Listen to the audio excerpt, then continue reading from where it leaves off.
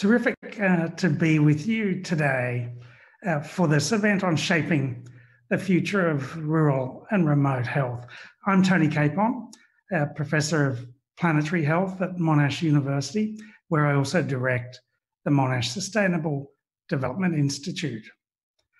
As I get started, I'd really like to acknowledge the traditional owners of our country. Here in Melbourne, that's the Kulin people, and of course, wherever you are around Australia or indeed around the world, we should acknowledge the traditional owners. It's very relevant to what I'm going to be talking about now, this idea of planetary health and what it means for the future of rural and remote health. In this talk, I'd like to do three things. First, tell you about the Rockefeller Foundation Lancet Commission on Planetary Health. Secondly, explore the value of human ecology to understand human health. And then the so what. What does all this mean for the future of rural and remote health? The Lancet Commission on Planetary Health was first convened in 2014, and we published our report in 2015.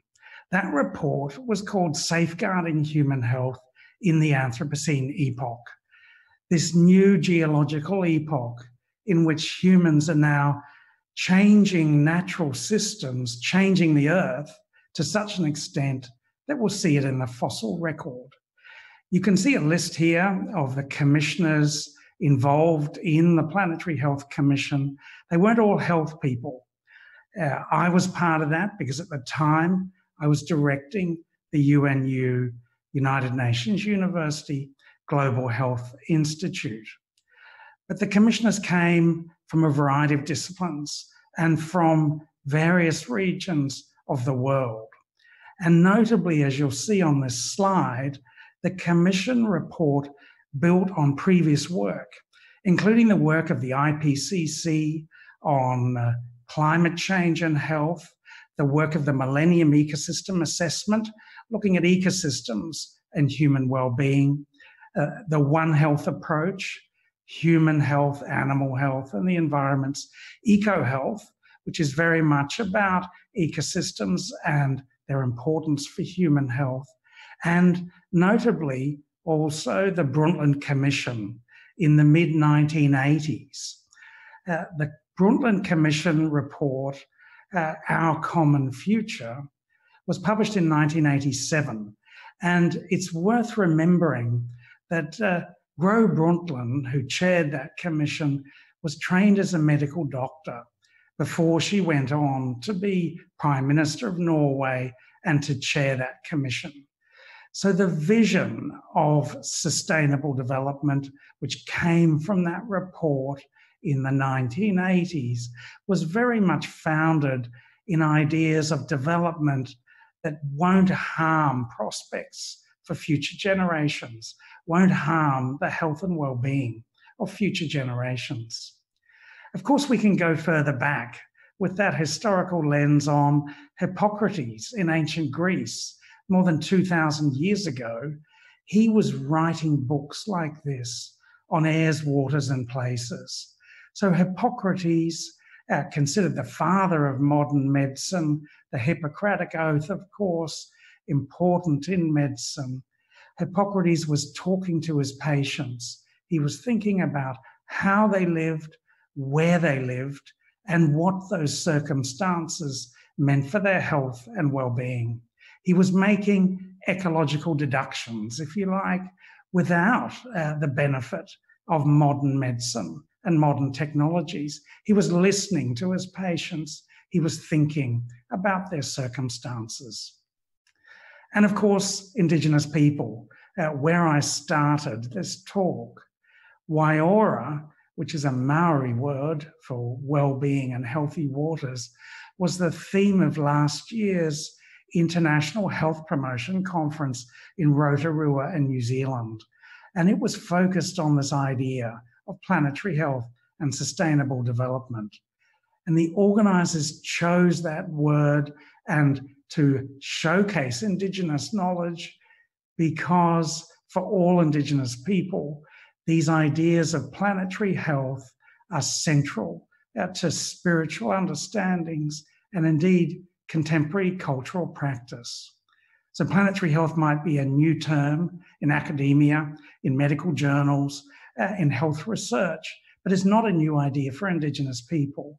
We can learn a lot from the way Indigenous people think about their health and its relationship to country, that these things are entirely interconnected.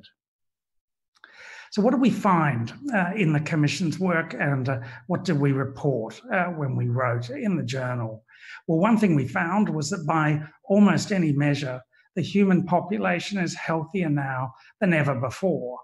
And here, data from the World Bank in 2011, life expectancy data, you can see here that from the left in 1960 through to 2010, this 50-year period, that black line in the middle is the world average life expectancy.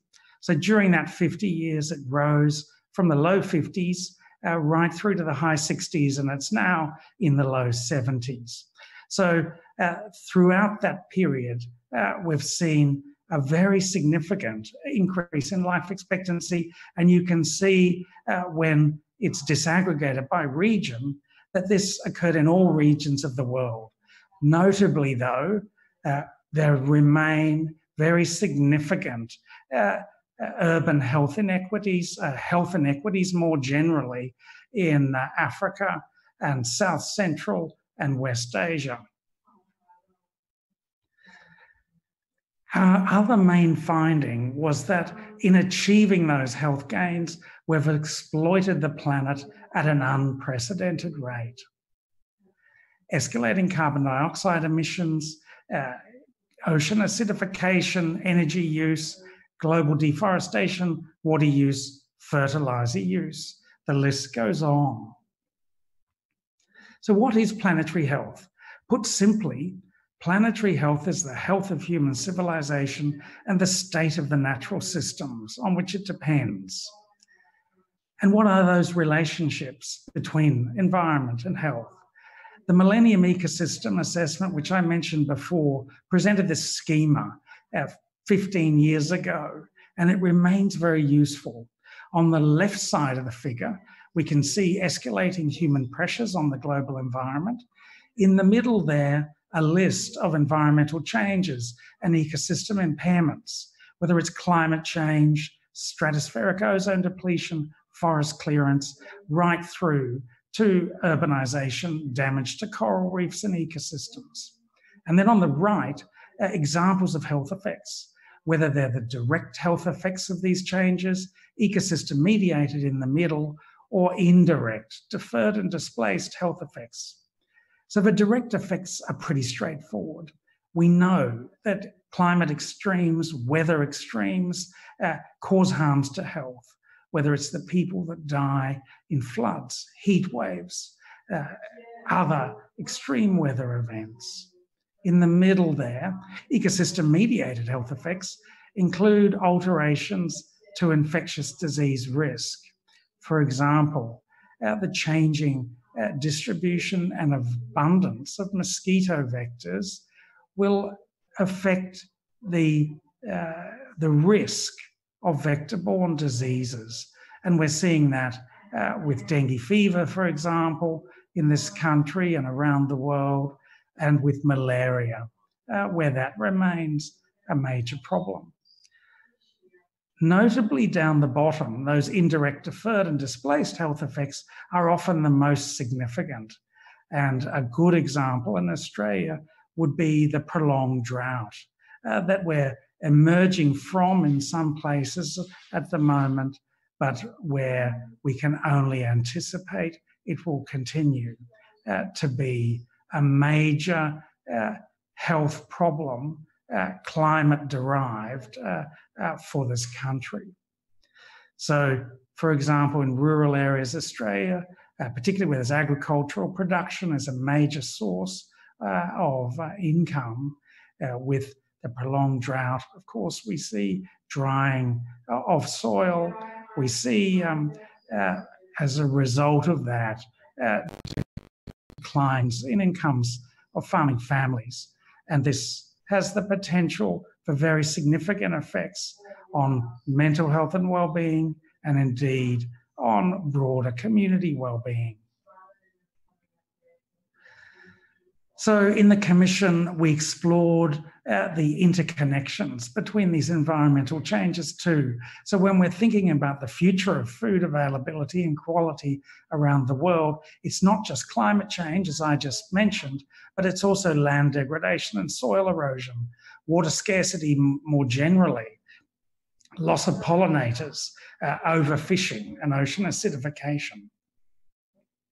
And emerging infectious diseases are very topical this year, of course, with the global pandemic.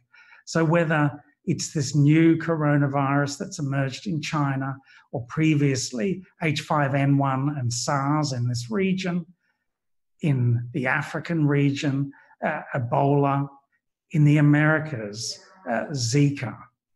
These emerging infectious diseases arise in the context of a changing climate, loss of forest, loss of biodiversity, urbanization, and new opportunities for contact between wild animals and people with spillover of emerging infections. But it's important to remember that in this Commission report, we had a positive message. It's not all doom and gloom. While we face enormous challenges, we can meet them. We know enough to act. We just need to get on with it.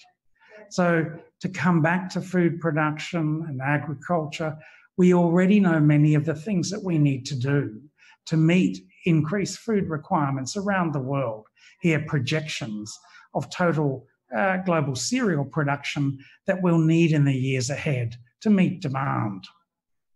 And you can see on the left the range of strategies that we already know about, from sustainable intensification through support for subsistence farmers to reduce food waste.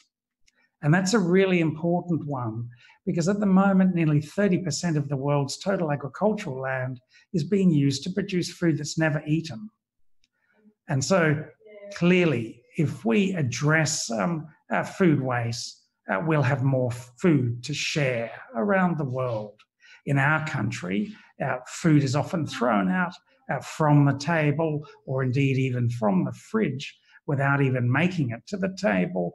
In low-income countries, it may well spoil before it even gets to the table because of problems with food, transport and storage, lack of refrigeration, for example, but also vermin. And the importance of forest conservation more generally, because it can reduce disease risks. Here's some examples from the Brazilian Amazon, the way that malaria transmission can be reduced in the context of forest conservation, the way acute respiratory infections are reduced with forest conservation, the way diarrheal disease rates are reduced in the context of forest conservation. And finally, family planning. More than 200 million women around the world want to avoid pregnancy, but are not currently using effective contraception. And providing access to that family planning could cut maternal death rates by around 30%. Meeting the needs for modern contraception in low-income countries would only cost us about $5 billion per year. That's a relatively small proportion of the global development budget. But clearly there are political reasons why this isn't happening. And then the circular economy. In the end, we have to rethink, reimagine our economic model, moving from a high consumption, wasteful model to one that focuses on reuse, repair, and recycling. So our final conclusions from the Commission report that solutions do lie within reach, but require a redefinition of prosperity to focus on quality of life and improved health for all, together with respect for the integrity of natural systems. We identified three broad categories of challenges. The first we called conceptual. We might think of them as failures of imagination. And in many countries, we continue to measure progress by monitoring GDP. And that just doesn't make good sense because it's really a measure of economic activity. As health people, we need to be arguing that we want to bring measures of human health and well-being into these measures of progress and, importantly, measures of the state of the environment for a genuine progress measure. Secondly, governance challenges, failures of implementation. And a good example of this is in Australia and other countries at the moment. We tend to focus our governmental decisions on what works for the voters, what works for people currently alive in the world. But in Wales, in the United Kingdom, in 2015, they enacted new legislation called the Wellbeing of Future Generations Act. And that requires their elected officials to think about the implications of their new policies for the well-being of future generations. That's a big shift, and it's important if we're to achieve planetary health. Finally, a note about research and information challenges, failures of knowledge, if you like. And we made a case, a strong case, for transdisciplinary research and indeed education. And by this, we mean an approach that brings together a range of academic disciplines, but transcends them and values the know-how of local communities and of Indigenous people, bringing that together so we can learn together. So here's a link to that Commission report, and on that website, there are a range of other materials that you may find useful, including video material. As I finish, I'd like to say a few words about the importance of human ecology as a way of understanding patterns of human health, the need to bring human ecology alongside epidemiology as a core method in rural and remote health. And here I refer to the work of the eminent human ecologist Stephen Boyden and one of his books, The Biology of Civilisation, Understanding Human Culture as a Force in Nature.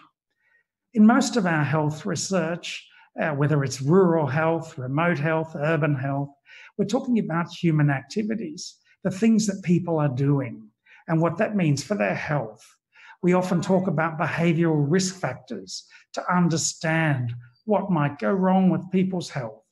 We also talk about social determinants of health, the sort of safety nets, for example, that we might put in place to keep people healthy. But we haven't paid as much attention in recent times to the way those same human activities, the things we're doing in society, affect the health of the planet, the health of the environment, whether it's climate, biodiversity, ecosystems more generally. This has tended to be the purview of environmental scientists, but health scientists need to understand the implications of these environmental changes for health. And we might call these ecological determinants. So we need to bring these alongside the social determinants for an eco-social approach. And indeed remember that we need to think in a more systematic way because there are feedbacks in this system. So this work comes, as I said, from the work of Stephen Boyden, the human ecologist, and here's a link to another of his books. You can download that for free on the ANU website. So my final slide, what does all this mean for rural and remote health? How should we respond? Well, the first point to emphasise is that we need to bring a focus on intergenerational health equity into the way we do our work.